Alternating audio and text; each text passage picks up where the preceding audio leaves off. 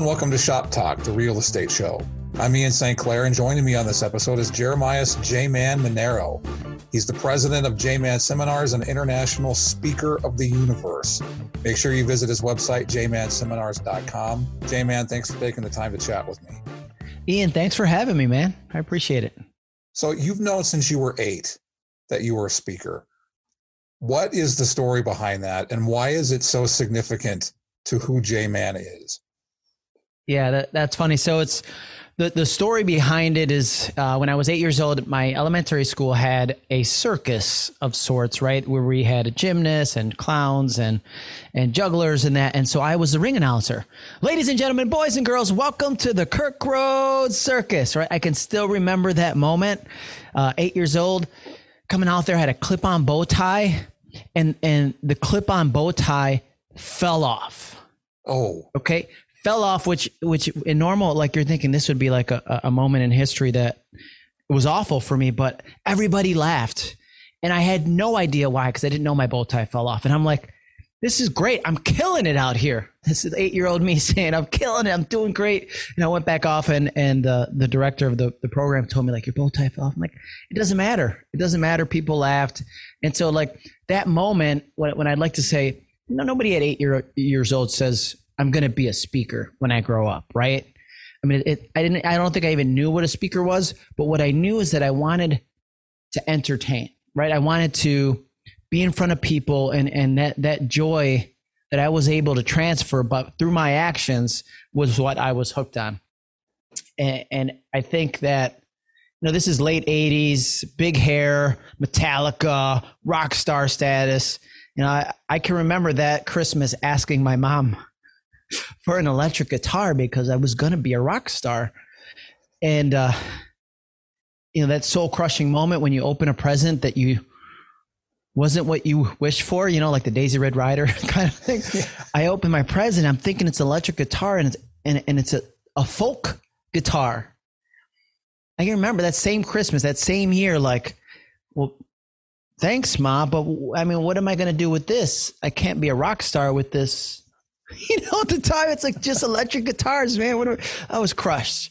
So while I didn't know I wanted to be a speaker, I knew that what I did that year and then after was things that involved people. I knew that I wanted to work with people in some way. I didn't know what that looked like.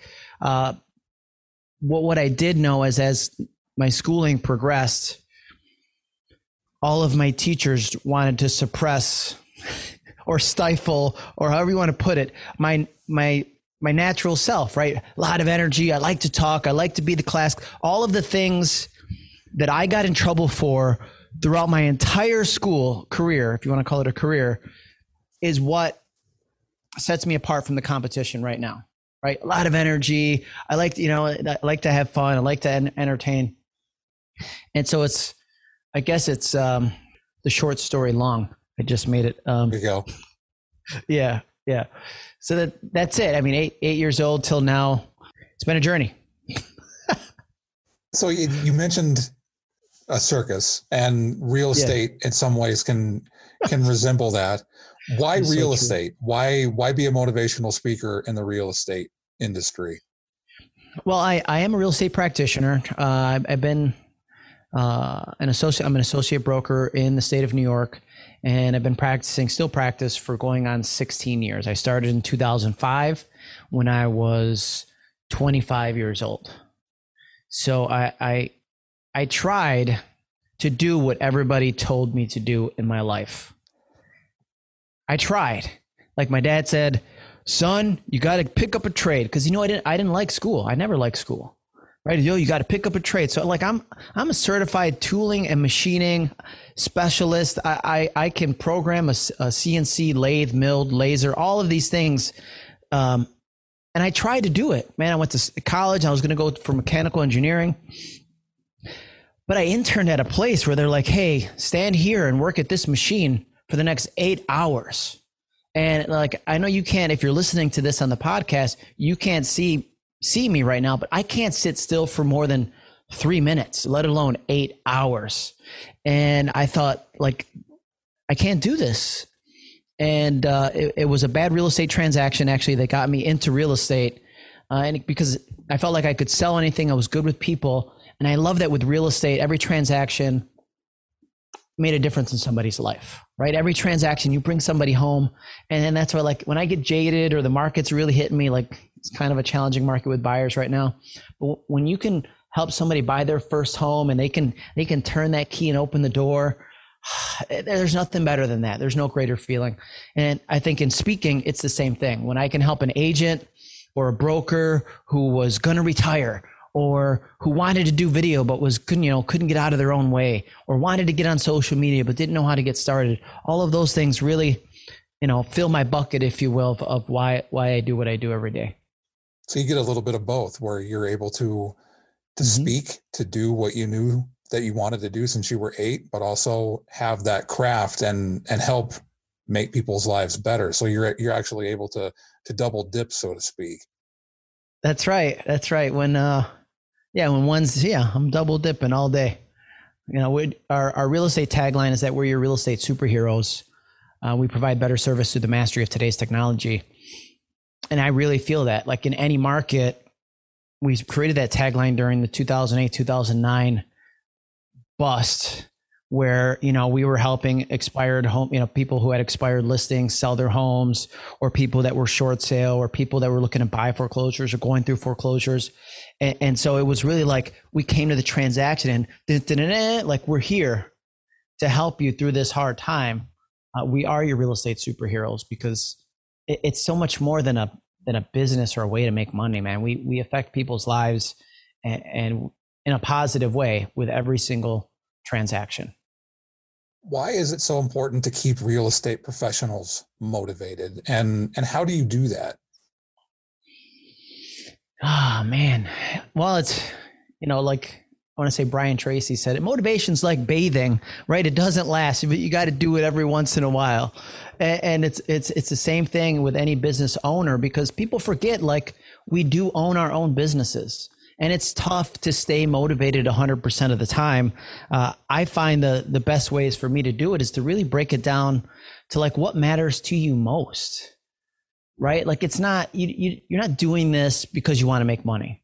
Sure, you have to make money to do things, but what do you want to do with that money, right? Like, for me, I got 2 boys, 5 and 10. I can tell you every single day, there's days I don't want to make a video. There's days I don't want to do this. I don't want to prospect. But I do it because I know in the end, I'm going to be able to have the means to make a difference in the lives of my children, right? When you break it down to its simplest form, it's like, what matters to you most? That's what you got to focus on every day. Not, I got to get a listing. No, I got to pay for private school for my kids so that they can grow up and be successes. So I think really focusing on what matters most every day, especially, when a market's great and things are selling, it's very easy to stay motivated.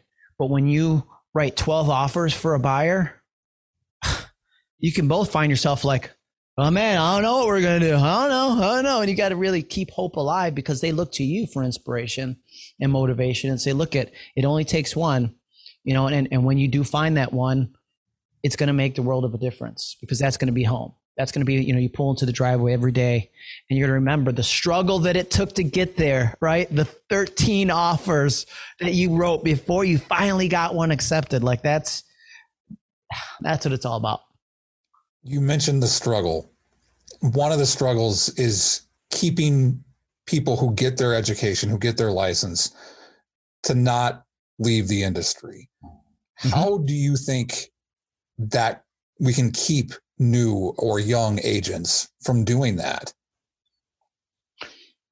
I think it all starts with the right education. I think when we're talking, I'm right on the cusp of millennial and X Gen. So, like, I'm used to doing things online, but as the Z Gen enters the industry, it's like they're so used to doing things online. I think, introducing them to quality education and coaching them and mentoring them. Like, it's so important for them to find a mentor, somebody who is experienced in the business. And it's almost like a reverse mentorship, right? Where if you have somebody who's younger, who's good at technology, who's good at social media, who loves video, and you have somebody who's older that's been in the business 15, 20, 30 years, who knows real estate, like that's a relationship where they can both benefit. And I think it's so important for, colleagues to help one another. It's like, we don't need, young people don't need a handout. They need a hand up sometimes, where it's like, and I've reached out because when I see a young person who may be struggling in this industry, or maybe they're doing well, I still reach out because I was that young person. I was the guy who started at 25 years of age and had, experienced agents, and I'm using air quotes, experienced agents tell me, listen, kid, that's my listing. What are you doing? And I'd be like, well, that's weird because they signed my listing agreement. Who knew they were your client, right? And I'd have to encounter that all the time. I didn't have the guidance. I didn't really have, I knew sales, but I didn't know the real estate game or the real estate industry. And I wish I did have, I had a manager at the time that I could ask questions, but he was very much well, what would you do in this situation, Jeremiah? It didn't really help me. He helped me to figure things out for myself. So I think mentorship is important, finding the right education, and working together instead of, collaboratively rather than competitively. Like we are competitors, but man, I share what I know with everybody, whether you work at right next door to me in my town, or you're across the country. It doesn't matter. There's enough clients for us. There's enough food on the table for all of us to eat. You have to come from a position of abundance, and just, the law of reciprocation is helping others. I get anything I want in life if I help enough others get what they want. How has real estate and real estate education changed since you started practicing real estate and being a motivational speaker? Well, let's say this: real estate in 2005, when I started, your dog could get a mortgage, right? It was, right. There were dogs that had mortgages where, you have good credit. Sure. You could afford this $300,000 house and you only make $1,000 a week. So, at the time, everybody could get a mortgage and houses were selling off the shelves. We knew it wasn't something that was sustainable. And then from there, I lived through the bust, right? 2008, 2009, 2010. I moved from one company to another, which again, not a great time to make a move. Had I had my crystal ball, I would have said, let me stay where I'm at, keep my fees low. But I went to another model that had, higher fees for me, desk fees and stuff like that, at a time when the market went kaput. So I had to work on the prospecting side of things and working expireds. And, and now we're at a totally different market today. And, celebrating, if you want to say, our 1-year anniversary of the pandemic hitting the United States. I'm from New York, man. We were hit first, and we were deemed non-essential in the beginning. Non-essential. We couldn't do anything. You couldn't do anything. You couldn't leave your house. And when you give an extrovert with ADHD, you tell them I can't leave the house. I was like a caged animal. So things have changed dramatically, right? There's ebbs and flows in the business. And right now we're seeing a seller's market like we've never seen.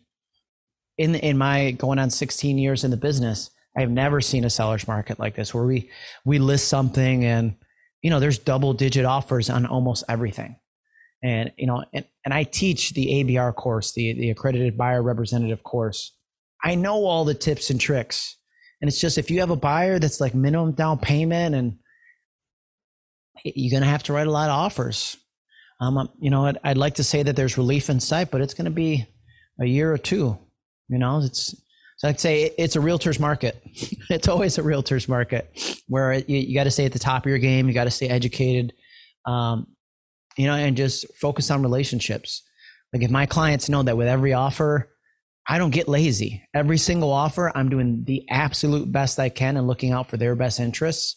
When you talk about video, a lot of the stuff that I do, I present offers via video and tell the story of the buyer that I'm working with. Not in a love letter, again, with the air quotes, a love letter type of format, because that's illegal in our state and many others, but more of just, hey, here's the buyer, here's the offer, they're pre-committed, they went to the bank, they work at, the hospital, they're probably not going to get laid off, right? There's little, and I go through the entire offer that way, just to set myself apart from the dozen or so other offers. And then real estate education, man, I think even pre-pandemic, if you look at the numbers, online education exceeds in person. But then the pandemic hits and you have a whole bunch of people who probably would have never taken online education because they prefer that in-person experience, who then see, wow, this isn't so bad after all. Like, they thought that it might have been like, the stigma sometimes is that, it's online. I have to, well, they weren't just introduced to the right education that really, was engaging, entertaining, if you will. I like to say what I do online is edutainment. Like it's like we're going to have some fun, but you're going to learn something too. And so I think that's how it's changed for the better. And I think that we'll see that moving forward. Those numbers will stay high because if I'm a busy agent, why am I going to get in my car, drive to the real estate board or drive somewhere when I could do it from my PJs, right? A pants optional world. And it just, do my education that way. I think it's changed forever for the better. You mentioned the change forever. What does the future hold? I mean, obviously it's hard to predict since we're still in the midst of COVID-19. I mean, it seems like we see the light at the end of this COVID tunnel, but what does the future hold for real estate, whether it's the next couple of months, but maybe the next couple of years, if you put on your predictive hat? Yeah, let me grab my crystal ball one moment here as I shine it up. Well, I think let's start with real estate. I think we will see, depending where you are in the country in your new construction builds and starts will start to relieve the pressure of the seller's market that we're in, right? And I would say it's going to relieve the pressure for that move up market where somebody who's selling their first home has a home to move to. That's part of the challenge with people not putting their houses on the market. They're like, yeah, my house will sell tomorrow, but what the heck am I going to buy? Right. And so I think we'll see some of that relieve the pressure. And interest rates, I think they're going to go up a little bit, but not enough to make a difference or make people go, I should take action. I think that's the next year or so. And I think a lot of agents, if you're smart, and I teach classes on this, but a lot of the systems and strategies that you've put to work during the pandemic, you should implement into your real estate business, right? Our first meetings now and forevermore will happen via Zoom or some kind of virtual platform, whatever our client is familiar with and comfortable with. That's our first meeting because, again, they're comfortable. They can do it from their home. They can do it in their PJs. We can get all those questions answered. It's still face-to-face communication, right? We're seeing each other. Getting all the questions answered. And then when they want to go look at homes, the first stage is also going to be virtual, right? Let's check out the virtual tour. Let's check out the Matterport. Let's check out the neighborhood, right? If we can eliminate a property, especially when there isn't a lot of properties out there, if we can eliminate a property based on the house next door or its location or it's on a primary road, we can do all that virtually, with Google Street View and all the tools that we have.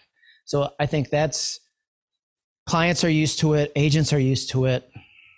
So I think that'll continue on. And then I think with real estate education, you're going to see the numbers will still be high for online. I think we're going to see some, what I would call hybrid, right? If you go to a conference, and I'm already seeing it as I get booked for conferences later in the year, we're like, Jay, we know you're really great online and in person. We want you to do hybrid. Which means they could have a camera in the room where we're having a session, or there could just be another room where you go and do a virtual session. Then you have the second room where you're doing it in person. So I think every conference that you see for the next year or so will have an in-person registration and then a virtual component. Because even, as we open up and as the states say, it's okay, that doesn't mean I'm confident in leaving my house. Right, just because the governor said, "Yeah, you're good." There's a herd immunity, they call it. Like, okay, I still don't feel comfortable. We're still going to have that virtual, and the same thing with sellers, same thing with buyers, right? So we have to have solutions to help them feel comfortable because it doesn't matter what we think; it matters what our clients think and how we can exceed their expectations and deliver exceptional service. Let's take a quick commercial break, and after we do, we'll discuss what and who motivates the motivational speaker. All things change, and sometimes, as JMan said, it's for the better. That's definitely the case with online education, which is more accessible and convenient now than ever before. The CE Shop's online courses are state approved and available in all 50 states and DC, and they're even mobile friendly. Right now, you can save 25% on your online courses from the CE Shop with promo code SHOPTALK. All right, so who motivates JMan? Who motivates JMan? I mean, like I said earlier, the family does, obviously, right? Every day that I wake up, I go out. I try to stay, active. I go out and do some kind of exercise outside, even through the winter. But I follow a lot of motivational people, like David Goggins, or people who. A lot of stuff I talk about is like stepping outside your comfort zone. So those are the people that I follow. And then that's the life that I try to live and lead by example, right? I can't tell you look at winning the wake up is important, and then I sleep until 9 o'clock, right? Like there's nothing more frustrating for me than people that do that. I wake up at 4:30 to 5 every day. I'm out doing stuff. But I try to follow different podcasts and people that are doing things outside the box. I don't like normal things. If I had to put a theme to my life, it was like being authentic is what has helped me be where I am today. Being authentic and then never really being satisfied. Like people, oh, you're a success. I'm never going to be a success because I'm always hungry, never satisfied. Like it's okay. How can I do better? How can I raise the bar? Even with the virtual stuff that I do, it's like I'm always trying to raise the bar. Even if somebody says it's great, it's like there's always room for improvement. Focus on progress, not perfection. How do you step out of your comfort zone? I try to do things that scare me every day. Right? It's like you reached out to me yesterday and said, "Hey, you want to do this?" I'm like, "Yes." It's almost like an improv kind of a thing where like whatever the suggestion is, the answer for me will always be yes. Even if it does scare me, if it's something I'm doing for the first time. The pandemic hit, I hadn't been delivered a session virtually more than twice in my entire speaking career. I was an in-person speaker. I love the people. I love the energy. And I hate the word pivot, but I had to pivot. This is used so often lately, right? I had to say, okay, we can't do things in person. I'm going to do it virtually. And then I thought, okay, what makes me really uncomfortable about it? How can I make it better? And I continuously do stuff like that.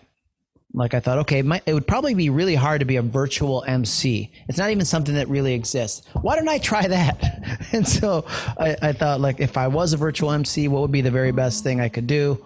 And I carved this little niche. I do that for virtual conferences, and so it's doing the things that I don't really want to do all the time is how I step outside my comfort zone. What was the most memorable real estate purchase or transaction that you have been a part of over the course of your real estate career? Yeah. So I can remember a single mom, 3 kids. We're doing our final walkthrough and she starts crying. And I'm thinking, because the house isn't really in broom clean condition. I'm like, okay, don't worry. We'll get it. I'll have my cleaning guy come. We'll ask for a credit. She's like, no, you don't understand. She says, me and my kids used to be homeless. And we used to sleep in our car. And just let that sink in for one moment. Like, as a parent with children, to think that you'd ever have to sleep in a car, that's the definition of home to me. Right. And so that when there's days where you have that client who's yelling at you for something, or I always think back to moments like that where, touched your heart. I know that she's in her home right now. She's may not remember me. I mean, she should, but what she remembers is that she's home with her kids, right? Rather than sleeping in the car. And I was a small part of that, right? I helped in making that happen. And I have a lot of examples like that where we change people's lives with every transaction. So I think if you're listening to this or you're watching it, like that's what you have to keep in mind. It's like every transaction, we change somebody's life. Period. Seeing and hearing how emotional you are. Yeah. Is that what, I mean, that's what it is, right? I mean, that's why people get into the business, and that's why people should stay in it if they get the chance to become an agent, or depending on where you are, a broker, like in Colorado. That's what it's all about, right? It is, because like I could sell anything. I feel like I could sell anything on the planet. I choose to be in real estate because of the difference that we make. And if you're not passionate about it, you don't wake up every day excited about what you're doing, like maybe you should quit. Maybe you should go take my tooling and machining job that I didn't want to do. Go do something else, because sales is nothing but a transfer of enthusiasm. And if you don't love what you do, people can't see, like, I'm showing houses on Sunday. My client's like, man, you work 7 days a week. And I'm like, yeah, isn't it great? Every day I wake up and I have the opportunity to bring somebody home, or to do some kind of session where I can help an agent provide better service to somebody develop that relationship and help them be better, do better, and take care of their clients. Like, I think everybody at the end of their days, right? When I'm 50, 60, 70 years old, I'm not going to hope that I list another house. I'm not going to be like, oh man, one more house. I'm going to be happy of all the lives that I touched, all the people that I helped make a difference in their lives. And I think when you break it down to its simplest form, what should motivate you is that you live the life worth living. And I think if you're in real estate, you have that opportunity. You should feel blessed every day. Even during the pandemic, man, it's like I had 83 speaking engagements in person that fell like dominoes. But I was thankful because I'm like, man, I'd be on the road right now, but instead I get to have these moments with my children, right? I get to have these memories with my kids, running through the yard and in front of the house and playing soccer and doing all the things that I wouldn't be there doing. So it's like, be grateful for what you do have, because you can realize how it can change in an instant. What's the most random moment of your real estate career? Most random, man, we have so many. I had a client, this was right around the time when we were creating the tagline Real Estate Superhero, because we were still trying to find out what we would do, what did we want to be known for. I had a client that stepped off, when you have those uneven front steps, and it was like, watch that second step. She stepped off, rolled her ankle pretty bad. I heard a pop, but she had a husband that wasn't very sensitive to what was happening at that moment. He was just like, suck it up. We got one more house to look at. And I'm like, look at guys, forget about the house. We can reschedule this. It doesn't matter. It'll be fine. He's like, no, we took off. We got the kids being watched. We went to the next house.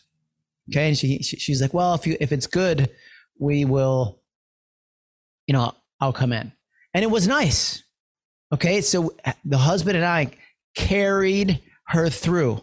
Okay. This is a two-story, like wow. one arm around my head, one arm around his head. And we had her legs, and we carried her through the house. She's like, I love it.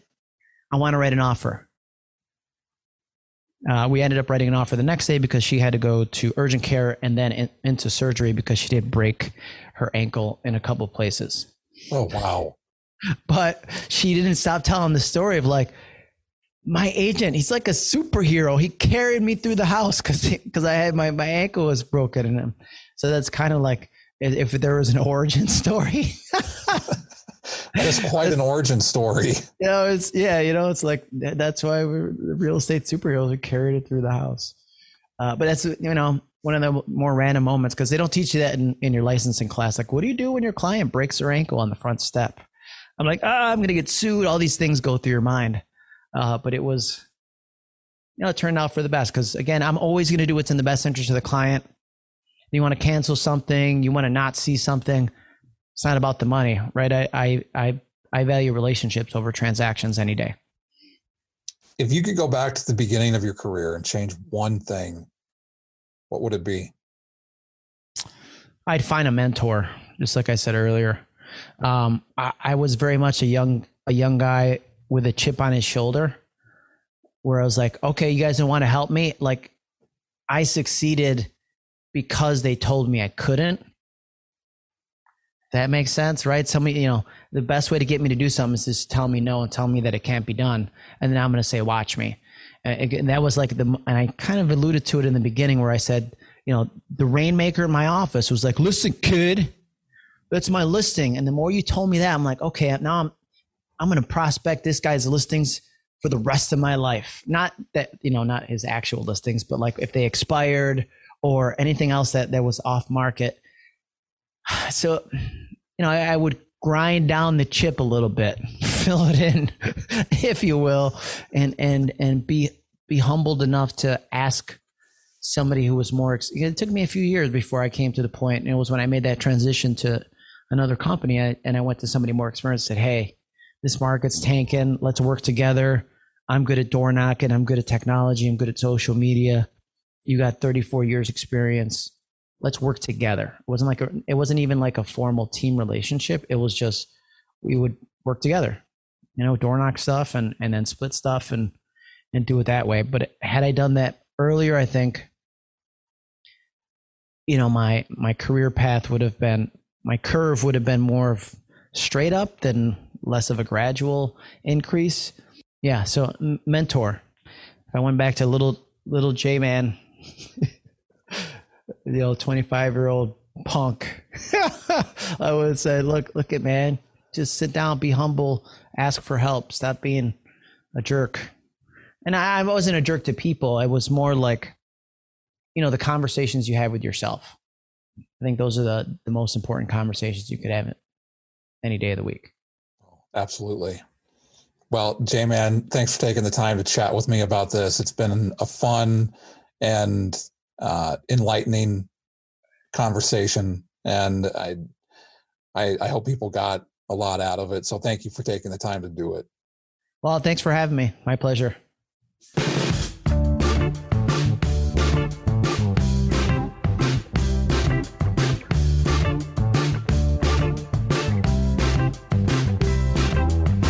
That's it for this episode. Thanks for listening. If you enjoyed the talk, you can subscribe to us on your podcast player of choice, where new episodes will automatically download like magic.